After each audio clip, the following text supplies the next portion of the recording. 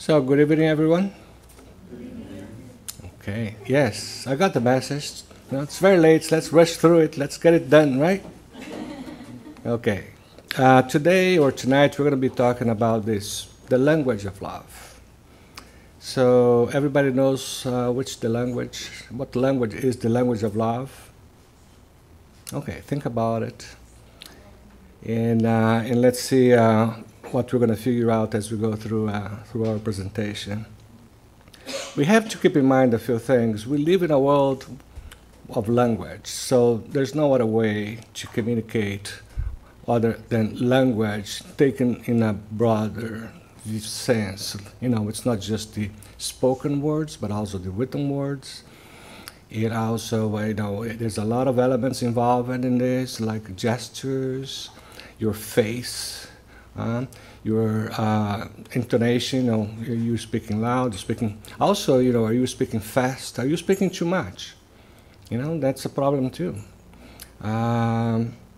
So there's the whole thing about communication that affects us, and everything requires some sort of language. And trouble is that although we know all that, we have not yet mastered how to use language in a very efficient way, particularly under certain circumstances. That's why we have all these fights, have all these sometimes frustrations because, our partner cannot understand us, our boss never understands, of course, and so on and so forth. So I hope tonight we are going to bring some light to this issue. Now, as I was putting this together, I found out it's a very long, it's a very broad and big theme. So tonight, and hopefully we're going to come back with, the language of love 2.0 in sometime in the second half. Tonight, the approach we're going to take is the following. So my theory is, life is very complicated, life is very complex.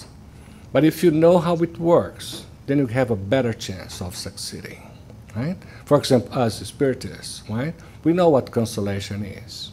So we know what suffering is all about, what's the meaning of it. So tonight we're going to, in the first take of this issue, we're going to focus more on the basics, more than, into practice of the language of love. All right, some background. How powerful are our thoughts and words? Right? So, and then some of you, if not most of you, may have seen the work of this Masaru Emoto, that's dated 1994, on the impact of words and sounds on water molecules. So what you're seeing here, you may recognize this from last Christmas time, but this is really a molecule of water, of course, magnified I don't know how many times.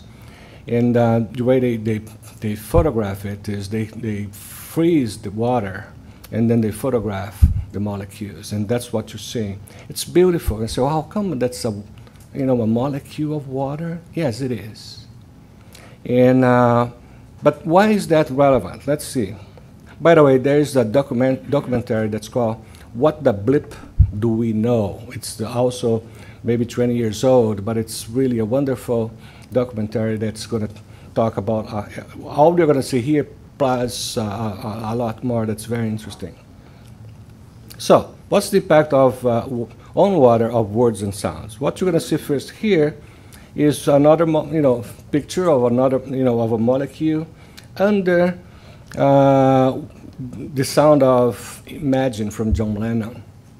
And here is another molecule under heavy metal song. So I'm sorry those that love heavy metal, but your molecule is going to look like that.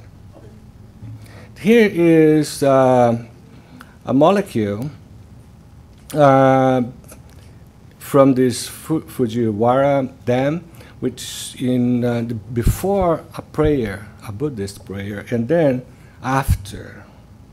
See what happens to the molecule of water? How many of you have seen this documentary before, or this subject? Okay. And it's real. It's science. It's there. Never been contested. Here is water when you say, you disgust me, right? So if you say that to anybody, so keep that in mind. And again, you fooled me. So, and then the water is going to turn into that, as opposed to something as beautiful as this, right?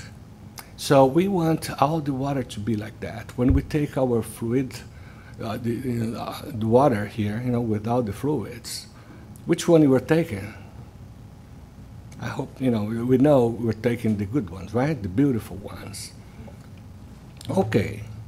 And how much water there is in our bodies? 50 to 70% of our bodies is water. It depends on your age, it depends on if you're fat, skin, or whatever. It's going to range between 50 and 70%. And that includes all the others in the tissues, the blood, the bones, and elsewhere in the body. And the water makes up a significant fraction of the human body. So you can almost make the connection here. So it's important that if the water is so subjected to those kind of impact when it listens to Beethoven or to heavy metal songs. So what happens to the body inside of what happens to the water? Or 70% of us under one situation or the other. It's so sensitive that this research with the water was also done with just showing pictures to the water, right? And of course, this not being done. Never this Japanese guy that did this was not a spiritist or anything like that. So this is really just pure science. So there's a connection here, right? That has not been done or published yet. But I bet there's a connection between those two issues. So why is that important? Why are all these things important? Let's start with this. We have just seen these water crystals reflect the environment. The environment changes the molecule, the shape of the water. It goes from ugly to beautiful, or vice versa. We stay in the middle. We also know about the body water that could also be subject to the environment. And then we have had a lot of developments in areas like neuroscience, which now is able, through these fancy MIR equipments that can photograph, understand what's going on in your mind when you are under one situation versus the other. So we have a lot of pictures of the brains under stress, then a happy one, and so on and so forth, because that's how it works. Our brain will look like in a way depending on the environment. So what's working, what's around us, when I say environment, our psychosphere, that is important to know our mood and also our body. Epigenetics, another big development that says that took us from believing that our cells would respond to the DNA, so DNA would tell the cells what they should do, and that's gone. It's now proven that our cells will open or close, work or not, based on the environment. But that's the scientific world. It's really based on our mind. So whatever you think, that determines your environment. Whatever you say, wherever you are. So that's all have an impact on you. Psychologically, well, that's been for a long, long time, a lot of studies about relationships, for example. What works in a relationship? Why certain marriages are functional and others are not? And communication, of course, plays a huge role in that. Quantum physics, that's what I'm going to even touch, but it's too much for us. But it's another big development that comes and supports a lot of things that we're going to tell you tonight, which is be aware of who you are, not just spiritually, but how we work. And equally important, how our partners and friends, family work as well. Because you can have a tremendous impact on everybody's days, every day. So the power of thoughts and words, it can heal. You know, words and thoughts can heal or hurt. You may, I'm sure you know what I'm talking about. So you can criticize somebody to death, or you can console somebody. And that's how powerful words are. You can drive the fate of ourselves, as we're talking about. What you say, what you talk. We have an internal voice, right, that keeps talking to us much more than we would like to hear. That thing is the thing that is going to drive us either nuts or happy. It's our own voice talking to us all the time. And if you are mad, so that voice is causing you to suffer. Your body is suffering. It defines reality in the sense that through words we believe one thing versus the other. So we form these ideas of reality based on what? Language. Everything is language. So you know, you can take any case you want, even, you know, Spiritism, right? So we form a concept in our minds based on what? Right? Everything that we read coming from the Spirit. It puts us in contact with God. This is how powerful words are and thoughts are in the spiritual world, of course. So we are experts on that. It can define relationships, definitely. It does define the level of relationship. Because if we're not communicating, that means you're not resolving conflicts. Your differences between you two are not being resolved just because you don't know how to resolve conflicts. You have this communication channel, but you use that in a way that instead of resolving conflicts, it might be creating conflicts. It might be a way to actually keep piling up the conflict that you have not resolved over the years. And it makes communication effective or ineffective. So I really love to see people that speak well in a way that's concise, in a way that's to the point, in a way that everybody can understand. And when it comes to relationship, so what's the language of love? So let's keep that in mind. All right, brains are wired to respond to thoughts, in and out. So a negative thought will cause a substantial increase in activity in our amygdala and the release of dozens of stress-producing hormones and neurotransmitters. Okay, just a quick stop in there because this is very important. Amygdala here is not to be understood like in Brazil, this gland here. No. Amygdala in English is another thing that's inside, right in the middle of our head. And it's our alarm system. It's the one that tells you the famous, gives you the command to either fight, flight, or freeze, which is whenever it sees a danger of some sort, even if that's not real danger, the amygdala will get you ready to either flight or fight, or either flight or fight. And when you get scared, for example, a lot of things instantly happens to your body, and that's thanks to what?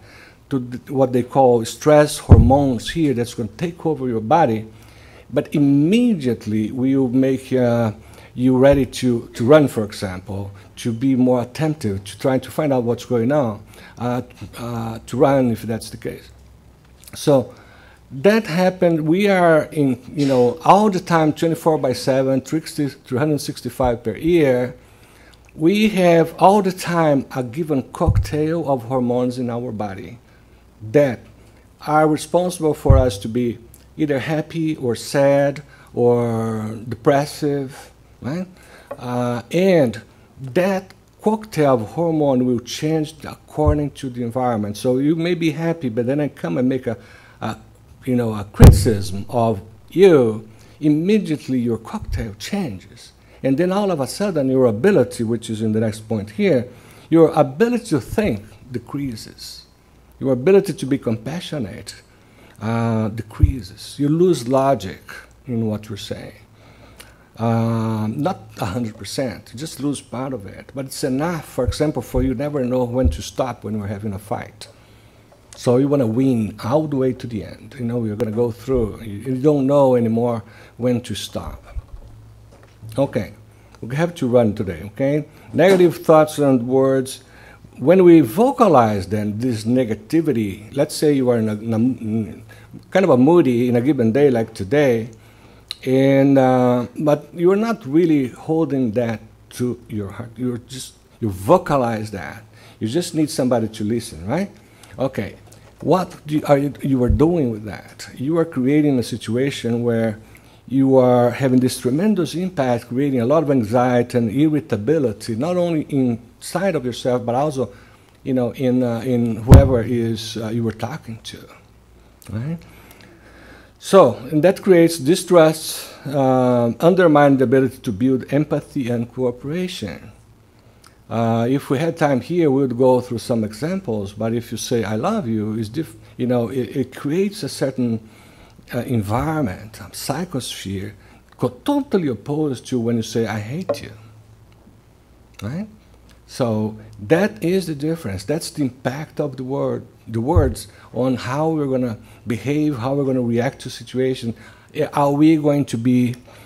We're going to listen to somebody with compassion, with empathy, with love, or whatever. You know, it all depends on that particular psychosphere. So the same thing happens to your brain when you listen to arguments like in the radio. There was a time after the election, I guess, that I decided to stop listening to these talk radios like NPR because I just couldn't anymore. Putting up with all that was making me feel, I don't know, nervous, bad. And I just had to stop for a while. But temptation was too big and I had to come back. I'm still on, but...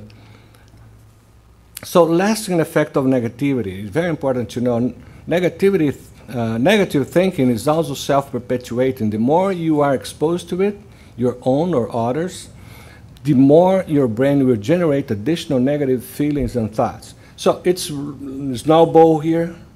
You know, when you are negative and you don't get out of that situation, it tends to perpetuate, you know, not forever, but it may last too long compared to how much it should have lasted before it could affect you. Right? And then you say, well, I'm not in a good mood today. Well, you're going to have to go back at the beginning of the day and say, what changed? I was okay when I woke up. The more you engage in negative dialogue at home or at work, the more difficult it is to be, to stop that, to get involved in. Angry words send alarm messages throughout the brain, and they partially shut down the logic and reasoning centers. Our brain is complicated, it's complex, it's really something that science has not mastered yet. We all know that. But the little they have already tell us a lot. So we have several regions, several functions in our brains. For example, language is controlled in a given part of our brains here in the front lobe. And like I was talking about the amygdala, that is your alarm. And it's of course works perfectly, but under what? Under the command of our mind. So this study is not about the mind, but by looking at the way the brains work, then you can have you can trace it back to how you think. What you do to make this side of your brains to work as opposed to this side, and so on. We kind of touched on that. Words shape our reality. Thoughts and words can change the way we feel. through repetitive focusing on positive images, feelings. Okay, this is a different aspect here. It's interesting. You can try it yourself on the way back home. If you keep thinking about positive things, you know, for example, little successes over your, for example, professional life, right? Then all of a sudden, before you know it, you are like manic. You are enjoying that. You are happy. You are feeling, you know, fulfilled. You're feeling good, just by thinking about your successes over the last 10 years or whatever you want. Or last week's, you know, great deal that you closed, whatever made you happy, you bring that back, and all of a sudden you're going to be in good mood. That's how it works. Now, positive but irrational beliefs also is a problem. It makes you feel happy, but they are irrational. So when doctors and therapists teach patients to reframe negative thoughts and worries into positive affirmations, the communication process improves that the patient regains self-control and confidence. You know, nobody can come into my office. Well, of course they can, but it's my job that everybody comes to my office and leave my office with a little bit more hope. Okay? They're going to leave with more hope. Just like here. We come over here and we leave with more of a number of things, but more hope. Like a consolation, for example. All my suffering is not for nothing. And I thought I was the last man on earth. So, pump you up. Okay, also stimulate anxiety. In positive words can lower it. Our inner language. Brain scan researchers show that concentrating and meditating on positive thoughts, feelings, and outcomes can be more powerful than any drug in the world. And this is science. This is nothing here that's myself. Especially when it comes to changing old habits, behaviors, and beliefs. Right. So, for example, somebody suffering from anxiety or depression or something like that, not some clinical stuff, but not something pathological, very bad. But they may need the medicine to go over or go through the crisis and help him be more prepared for therapy. But at the end of the day, he's going to stop with or let's put it this way, medicine is not going to cure him. It's going to stabilize him. Then he's going to work on himself and then go back to the world better. And it was not the drug, it was himself that changed it. Okay, so this entire process is driven by the language-based processes of the brain. So we have a language-based process in our brain. By changing the way you use language, you change your consciousness. Here's another important word. And that, in turn, influences every thought, feeling. Okay, going back to my example here, as you work on yourself, you transform reality as the way you used to see it, principally or particularly in regarding to yourself, right? And then what does that do? It cures you. But what's going to happen? You're going to become conscious of the true reality, your reality, not that reality that was created either by you or for you. Okay. By changing your inner language, you can transform the reality, of course, which you live in. Okay. Look, we're saying, well, what does that have to do with the love of language? Let me just break for a minute here. Again, if you understand how communication impacts you and your neighbor, okay, then you're going to be speaking in a way that's going to generate what? If not love, you're going to generate peace, for example, right? It's going to generate encouragement. It's going to generate even love. It's going to generate motivation for the person to keep going on and face the challenges. elements of communication that matters, I'll do. Let's talk a little bit about this. So what makes human communication unique? It's not just the quality of our speech, but and not the quantity. Okay, we're going to have to come back to the quantity issue. We use tens of thousands of facial expressions, body movements, and words, and we can combine them in endless combinations that allow us to express different nuances of meaning and emotion. And what happens? Even a simple alteration of the rate and rhythm of our speech can change the context of what we say and the way it will be processed in the listener's brain. Okay, so now we are saying communication then is not just the words, choosing the right words. That's definitely important. But it depends on you shouting, it depends on you are speaking too low, or you're speaking too slowly, or you're speaking too fast. And what kind of face you were making when you were saying, oh, you look beautiful today, but with that face, and then that's not going to work either, right? So sarcasm, for example, doesn't work. It's, it could be beautiful words spoken with sarcasm and contempt, and it's going to work the other way, compared to what you would expect, what you want. So we have to pay attention to our, when it comes to communication, everything is important, from the speed you speak at, the face you're going to make, the tone of your voice.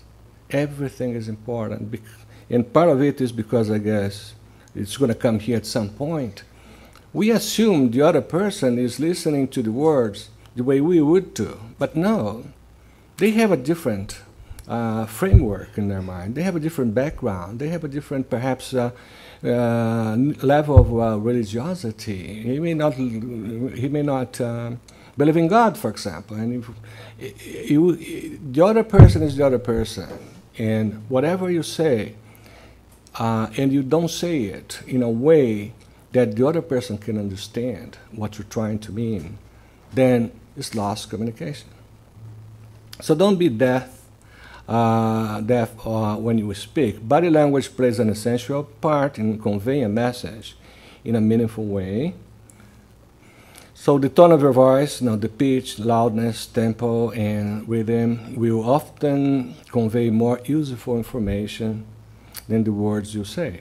So again, if some people like me here, keep talking, and I don't do like some people do, right? Well,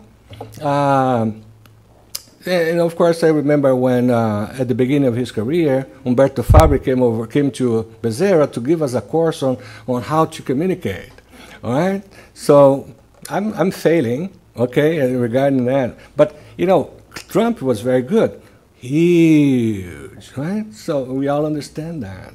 And so the way you communicate includes what you were talking about, comprehensive, right? A way. But we don't need to do that at home. All we need to do is to use the language in the best way possible with the right tone, according to the person you know. You have to know who is in the other side. What are, his or her needs? That's very important. If you don't use the right tone of voice, you may convey the wrong meaning, okay? Let's pay close attention to, everything in communication: words, tone, facial expression, gestures. The language of consciousness. Normally, when we speak, we make the assumption that the other person will understand exactly what you're trying to say. Well, no. Actually, there's a fantastic book, sells still today, like we say in Brazil, like water.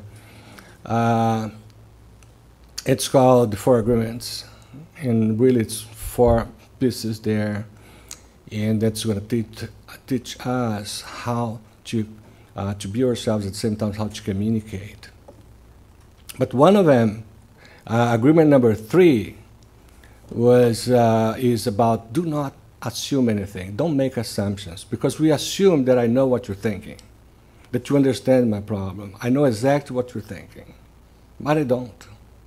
And that's part of the communication problem, because we always say, oh, no, I know where you're coming from. I know what you're going to say. And of course, to gain time, we cut the person off and say, oh, here's what you're going to say.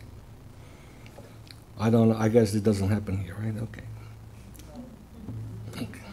We can also improve our communication skills by taking advantage of another neuroscientific fact. The slower you speak, the more the listener's comprehension will increase.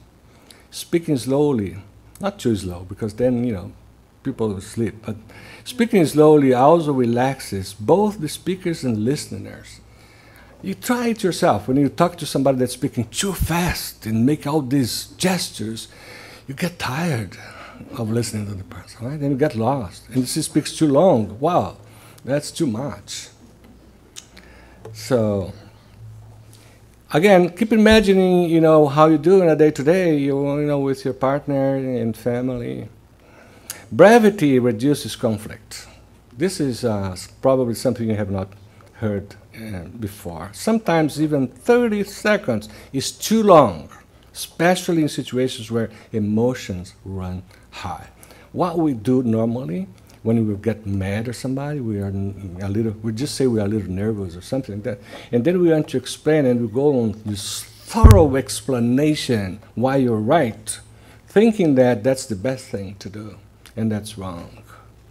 A lot of, in this research here, for example, a lot of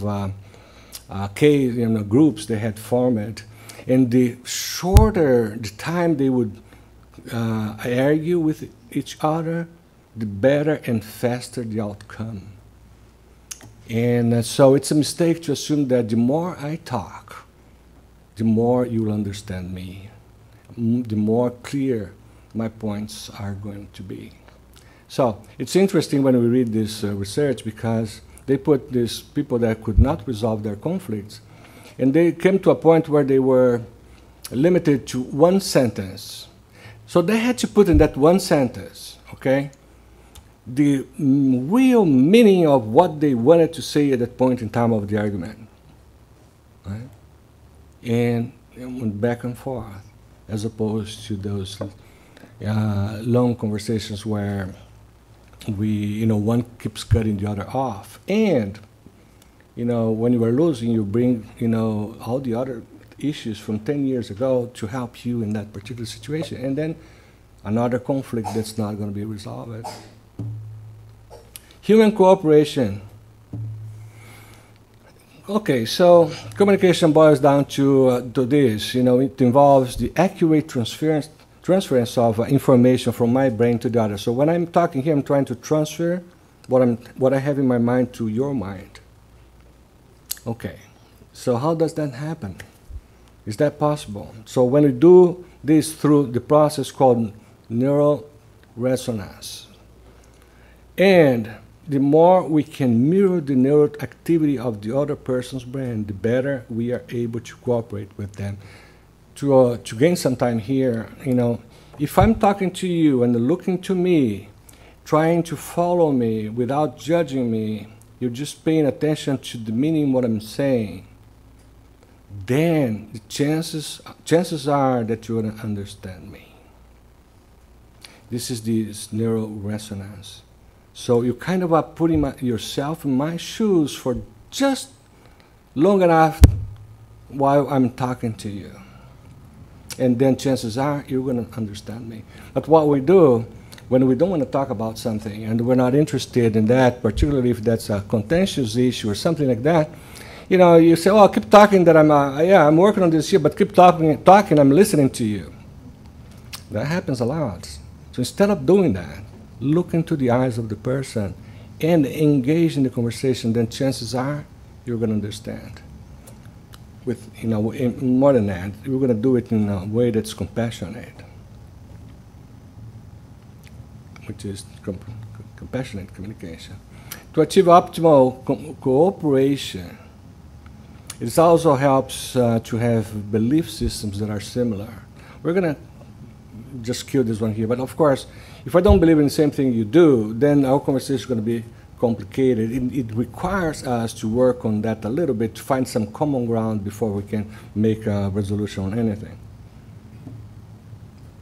Social rules. Thus, anger never works.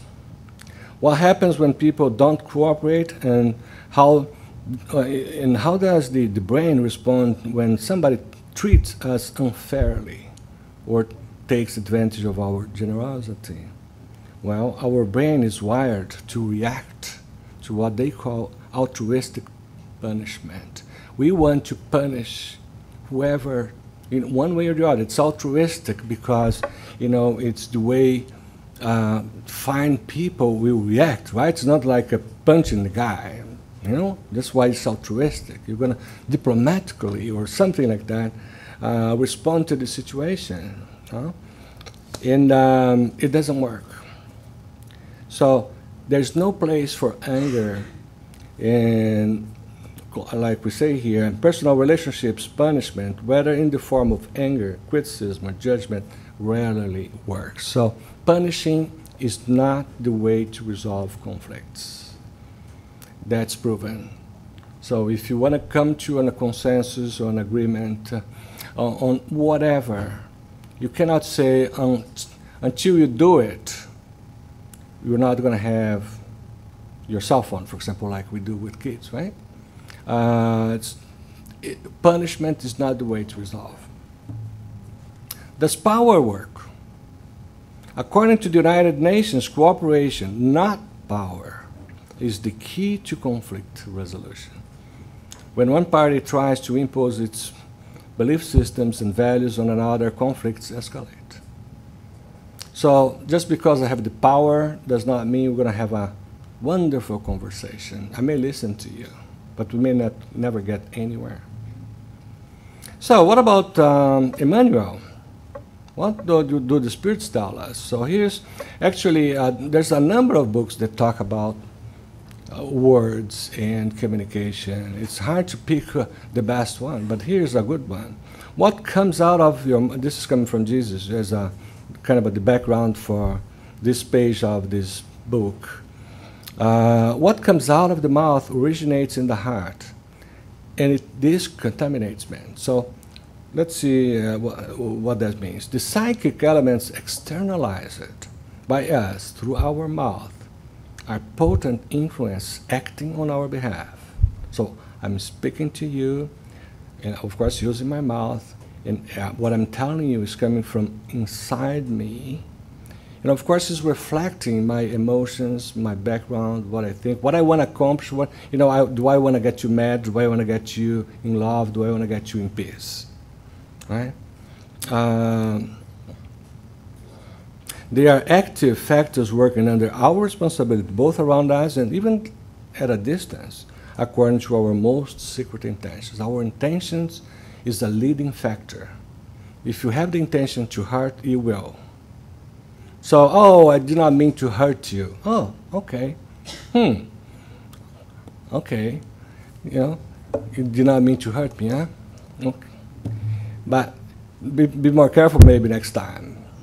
It is imperative to watch our mouth because the verb, the words creates, insinuates, inclines, modifies, renew, or destroy through the live expression of our personality. So that's in this book from Emmanuel, the Vinha de Luz. So and this very last one here summarized very well. So what words can do, it's not even complete, but the way we use it, and putting that with the previous one, with our secret intentions, that makes all the difference. Emmanuel now in another book, it's Fonte Viva, it says, through language, a man can help himself or harm himself. Right? Remember, I can hit you with bad words, but I may be the one that's the loser here, right? Because I turned you against me, for example, or I have not accomplished what I need to accomplish. You're no longer my friend. If you're my wife, you may put me in the next door to sleep next door for a while. Even when we are full of problems, it's not desirable that our words to others be harsh.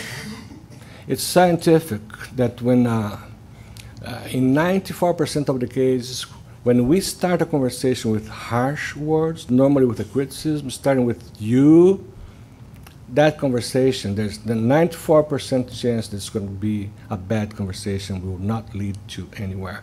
So on our next presentation about the same subject, we're going to have some good practical ways of really speaking the language of love. Each of us have our own challenges, needs, and pain, and it is not fair to increase others' affliction with the burden of our concerns. So perhaps the best example is a boss that his wife got him in the morning, and he gets to the office, and then all of a sudden, the office goes dark. You know? That psychosphere is gone. Words are the channel of our self. Let's not forget it. Okay? People, for example, that use bad words, why do they do that? They don't know the language, or they're doing that because machismo, for example, or because he wants to hurt. Because every bad word turns our ability to comprehend a little down. Through words, our passion explodes, or our virtues expand. So, 4 minutes late. Thank you very much, and have a great weekend. Yeah.